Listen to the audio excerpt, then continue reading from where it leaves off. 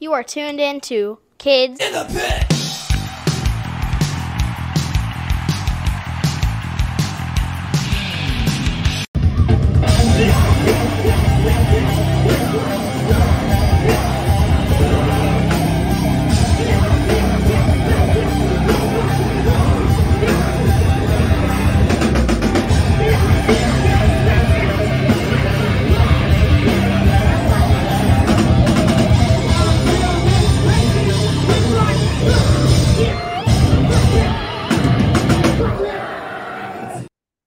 Hey guys, it's Gabe from the Kids in the Pit podcast.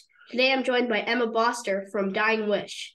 I met you in Prague on my first trip overseas, and then I saw you the next night in Budapest, and you let me sing a part of a song on stage. Thanks again for letting me do that. It was so much fun. Those shows were awesome. Yeah, it was. I can't believe you made it all the way out to Europe to see Dying Wish for the first. Well, it wasn't the first time that you saw us, right? So Or was it? I was at a show that you guys were playing, but we didn't know about you guys, and we knew about Counterparts, so we went there for Counterparts. But we were kind of late, so we weren't able to catch your set. So yeah, that was the first That's time right. I saw you. Very So cool. what? How did you like Europe? It was awesome.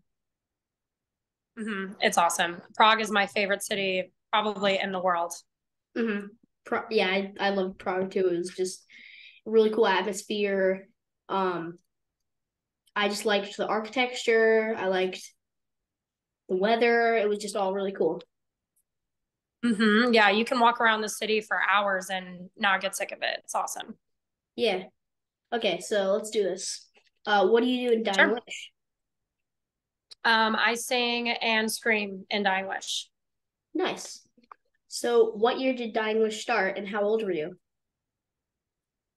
Um, we put out our demo in 2018. So I was 23, 22, 23, right about when the demo came out. That's not that long ago. No, it wasn't. Mhm. It's been a busy few years, yeah. Okay, so where did Dying Wish start, and do you all still live there? Dying Wish started in Portland, Oregon, and no, I actually just relocated to Nashville about 6 weeks ago. So I live in Tennessee now. And our bass player, John Mackey, lives in Florida. My mom, in Nashville, she lived there for a while. Oh, really? hmm Have you been? Uh, so I haven't like been to the city, but we've drove through it. So yeah, it's cool. It is a cool city. I am really enjoying it here. There's a lot to do. Not always for, there's stuff to do for kids, but adults especially love Nashville. Cool. So my favorite Dying Wish song is Initiate Thirst. For those not familiar with Dying Wish, what song do you suggest they look up? And do you have a favorite Dying Wish song? Um, I would say if you're going to look up a song, you should look up Torn from Your Silhouette, which was our newest single. And my favorite song has yet to be released because, oh my God, sorry, my cat is making so much noise. My favorite Dying Wish song is going to be released, but nobody's heard it yet. So you'll hear it by the end of the year for sure. Cool. So are you inspired vocally by any other bands with female singers and screamers? Oh yeah, for sure. Candace from Walls of Jericho. Yep. She's been a really big inspiration for me. She's just really tough, and I think that she kind of always kept up and probably how do I phrase this? Especially back then, it was like 20 years ago when Walls of Jericho was like getting really big. I think that she probably outperformed a lot of her male peers, which I thought was really cool. And then I've always loved like Gwen Stefani, no doubt. I grew up on that. So she's always been a really big inspiration for me too. And just she has like a really iconic style that I've always never really felt like I was confident enough to like be that iconic, but I'm trying to embrace a little more of that style. Yeah, I interviewed Candace. She's really cool. I remember I think your mom and I talked about Candace also. Yeah. So, what was the first punk, hardcore, or metal show you attended, and how old were you? Um, it's hard to say because I'd been going to shows since I was like 13, 14. But I would say like the first kind of like DIY hardcore show I ever went to was in September or August of 2011. So I would have been 16 or 17. I would have been 16. And um, there was this band called Punch. They haven't been a band for quite a while, but they had women in the band and queer people in the band also. And they played at this bookstore that had no air conditioning. And it was this tiny little room, and there was over 100 people there. And it was just like this sweat dripping from the ceiling, chaos. Just kind of like the first time I'd ever been introduced to like an actual punk environment. And I just, it kind of changed my life from that moment. That's really cool. Um, do you know the band Painted Black? Mm-hmm. I recently, so my first like house show, it was at like a row home in West Philly, and we saw them. Like they announced it the day before. It was for I think it was for like charity. Mm-hmm. And they built the stage out of like plywood.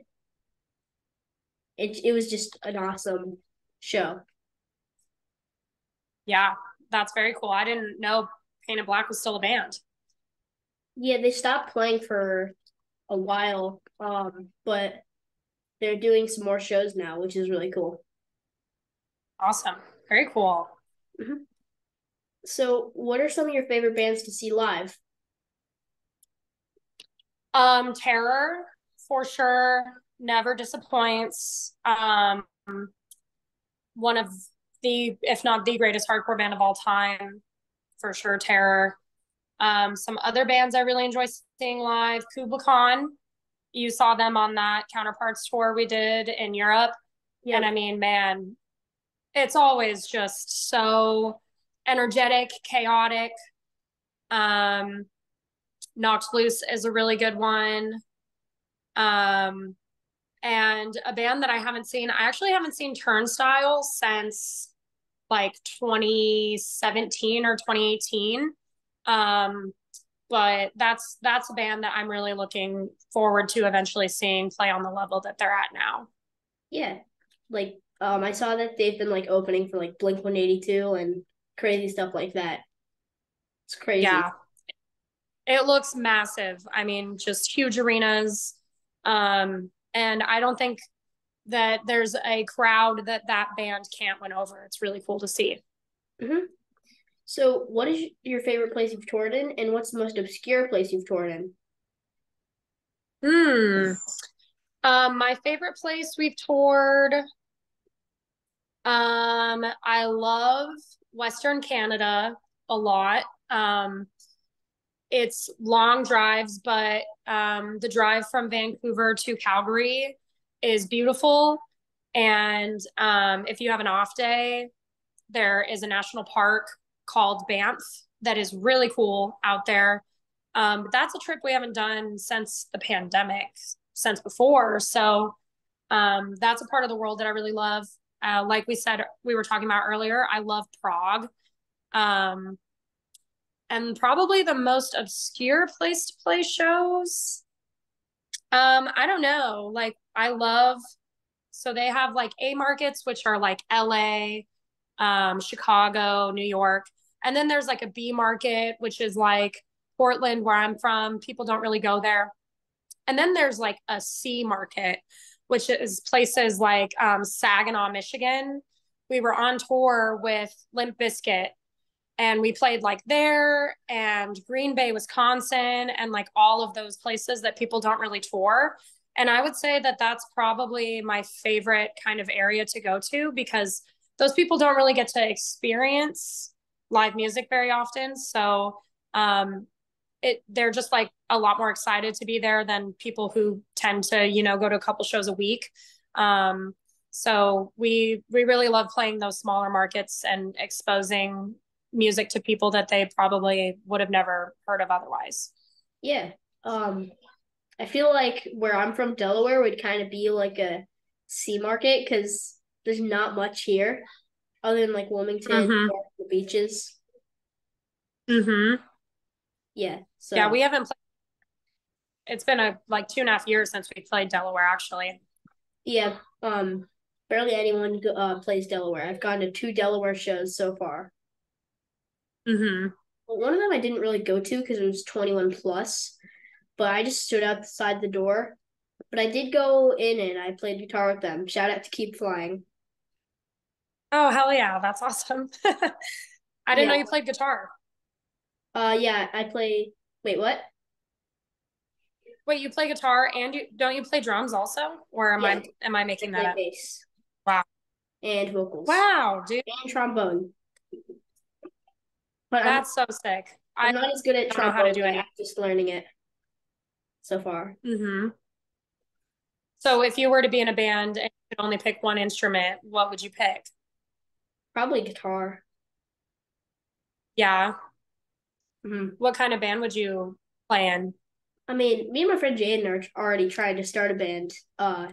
We have like nothing's out yet, but we have 5 songs, but one of them doesn't have lyrics yet, and we're gonna try to record a demo or something. Very cool. Do you have a name? Yeah, Midnight Terror, and we're I'm singing and playing guitar. He's doing drums, and uh we also have a bassist, but she hasn't we like recently found her. We just haven't had a bassist for a while, but finally we found one. So Very cool. Are they all your age too, or? yeah, so I'm 11, pretty sure the bassist is 12, and Jaden is 13. So around the same age. That's so that's so cool. Have you heard of that band Hammerhead? They're all brothers. Yeah, I saw it on YouTube because it was like blowing up, kind of. Mm-hmm. Hmm. Yeah.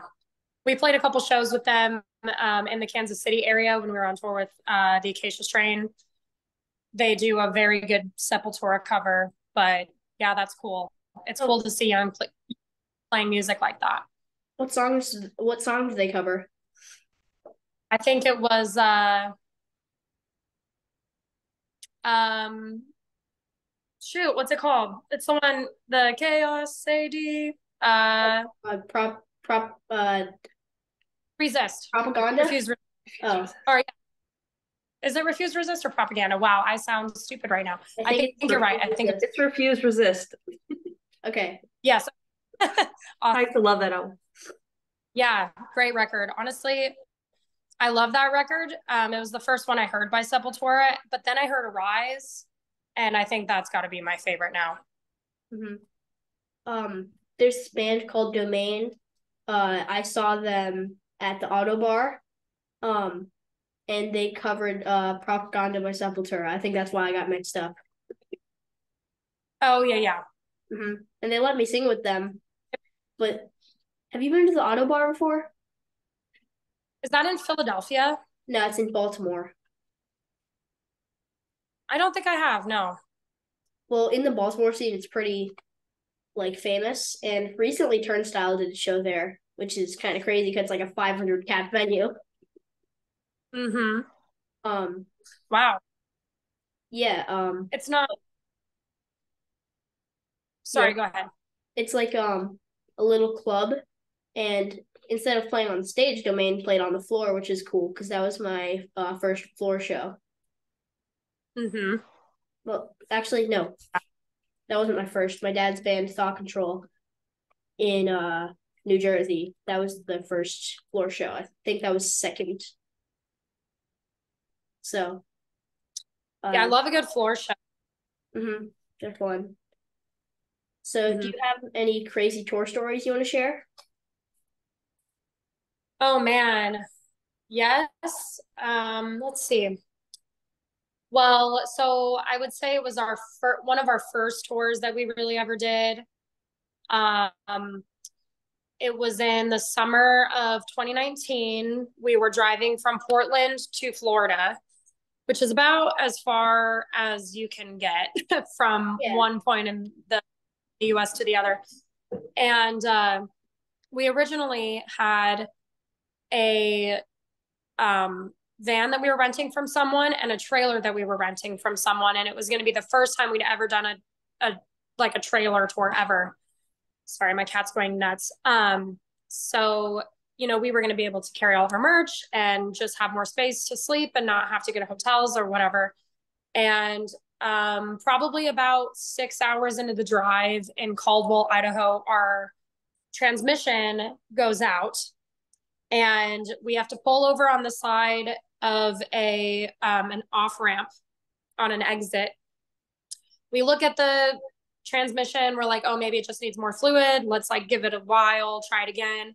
And we went to go start the van and put it in drive, and it like started to jackknife. So half of our van was in the road and half of it wasn't, like off the side of the highway. And so then we had to like call AAA. This guy came and picked us up. He had told us he'd been struck by lightning twice and he died and came back to life and had all of these crazy stories to tell us.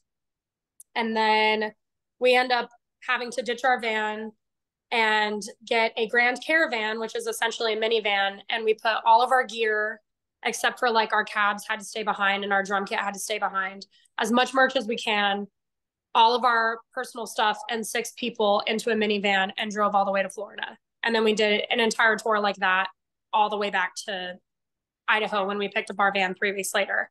And it was definitely, if that didn't break us, I knew that we were going to be okay, but it was definitely rough, especially in, August, like the worst time of the year. Like all of us crammed in that van, people sleeping in the trunk.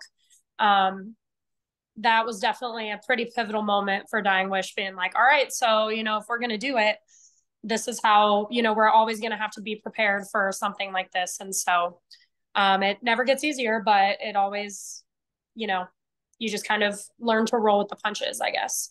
Yeah, that sucks that you lost all the cabs and the drum set, but yeah. Yeah, we got it back eventually. Luckily, our drummer's girlfriend, she lived in Idaho at the time, so we actually were able to put stuff in her garage. But if it weren't for that, we would have been in a much worse situation. Yeah. So what is your favorite type of food from another country? Hmm. Um, so I love Indian food, and they have this thing. A good friend of mine, Ravi, he lives in Vancouver. One time after we played a show out there, he took us to this Indian restaurant, and I had never had dosa before. So we all ordered dosa, and essentially it is a really thin style Indian crepe that is literally like this long and about this wide. It's like a giant, giant, tiny little pancake. And then they put all of these different like pakora and potatoes in the middle. And then you just like fold up the pancake and then like rip it and dip it in sauce and eat it. And that has to be probably my favorite meal of all time is a dosa. So you mean like it's super wide, but it's super short? Yeah, like it's so, I mean, it's got to be like so thin. So they roll it. I have a hilarious photo of me. We ordered dosa to go, and they roll it up, and it literally looks like a baguette, like this, but it's all rolled up, and then you like dump all of the stuff that they give you in the middle, and then you fold it up. I'll have to send you a picture of it, but it's delicious. If you ever want to try it, I don't know if you like Indian food, but it's really good. I love Indian food. Mm-hmm. Yeah. It's like a samosa, but you kind of you kind of take all of the samosa filling and then you wrap it up yourself, if Oh, that makes sense. yeah, I've heard Mm-hmm. of samosa, but I've never tried it. Oh, you got it. They're the best. Okay. So, what was your favorite TV show and movie when you were my age? Hmm. My favorite TV show and movie. Um, well, I've always loved The Lion King. Obsessed. Ever since I was little. And then I went and saw it on like the Broadway play, and that was really cool. But when I was 11, I loved Drake and Josh. Have you ever seen that show? Heard of it, but I haven't. Oh, it's really funny. I and my little sister was young. She's 10 years younger than me, so just about. So I had to watch a lot of like little kid shows all the time too. But yeah, I loved like iCarly was really funny and Drake and Josh. Those are my two favorites. Nice. So, would you rather fight 100 duck-sized horses or one horse-sized duck? I've been thinking about this so much. I think 100 duck-sized horses because I'm actually terrified of birds. So I think that one horse-sized duck, I think that would actually just like terrify me to the point where I wouldn't be able to fight back. But 100 duck-sized horses, I think all I would have to do is find higher ground, Mm-hmm. you know? Yeah, I would also choose. Like a duck can fly, And but a also, horse can't. yeah, and also like ducks are kind of mean. So imagine a giant duck; it could just decapitate you. Exactly. They are mean for sure. And well, and horses are nicer, but I mean, if you had to fight them, I don't know. Yeah, but you can just try to Yeah. boosh one and then run, and then boosh one and then run, and boosh one, then run. Yeah. Yeah, they're fast, but I think I got a better chance with the 100 horses and the size of a duck. Yep. So, would you rather travel to the future or the past for one day, if you have no chance of dying or messing anything up? Um, I think I would rather go to the future just because I'm really curious if we're ever going to do anything about the climate crisis. Um, and I feel like the future is more important than the past. So I would definitely go to the future. Nice answer. So, Thank if you could tell your 11-year-old self anything at all, what would you tell him? you for her. Oh, well, yeah, her. Oh, that's okay. I would tell her that the only thing that will ever get in the way of you succeeding is yourself. Nice. So, Yeah. yeah. Anything to add before we wrap it up? Um, well, I don't really have a lot to that we can talk about at the moment, but we're gonna play Sound and Fury next month, which I'm very excited for. And then we have more things coming at the end of the year, so keep your eyes peeled for that. And just thank you so much for having me on, and I'm really excited to see what you're doing with the pod and you know, with your exposure of youth and music. I think that, I've always been a big fan of all access, meaning all ages shows, and accessibility at shows means that, we should make sure that we have kids involved too. So I think that's awesome. Yeah. Well, thanks to Emma for joining me today, and thanks to all of you for watching or listening. Please subscribe to my YouTube channel or follow me on Spotify and other streaming platforms. Until next week, bye. Bye.